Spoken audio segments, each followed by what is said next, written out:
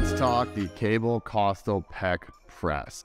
So it's important to distinguish that this movement for your costal pec fiber is a press, not a fly.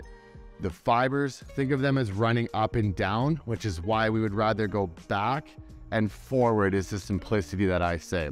So a cable trainer like this works really well because of that. Whereas if we were to do a sternal pec fly, if we'd want a more wider, like a jungle gym or a functional trainer.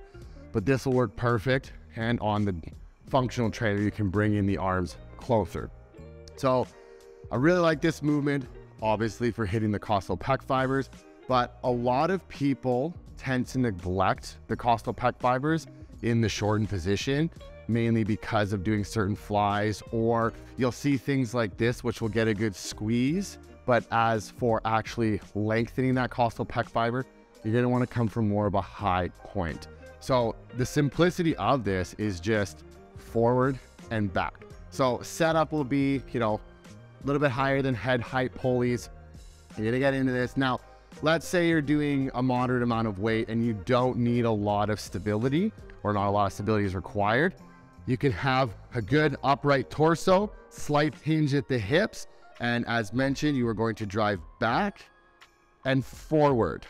Make sure that you are not holding your shoulder blades down and back. Let them move. They want to protract and retract as you're going through this movement, okay? Also, try not to go back too far out of your range. Where you want to go is where you have your active range, which is when I'm driving back, it stops here. Active range is when you can physically bring yourself to, whereas passive is where weight can bring you. So go to your active range, which is right here. Slight hinge, forward, back, forward, back. I like to stagger my feet just to create more stability rather than standing like this. Now, if you get into really heavy loads, come forward and then really hinge at the hips. That way you can stabilize yourself better to manage these heavy loads. Now, the positioning of where you will be stepped out and your arms, once again, me being very nuanced, but I like to keep my arms lined up with the cable. So if you're seeing from the side, they're lined up. So I try not to be like this.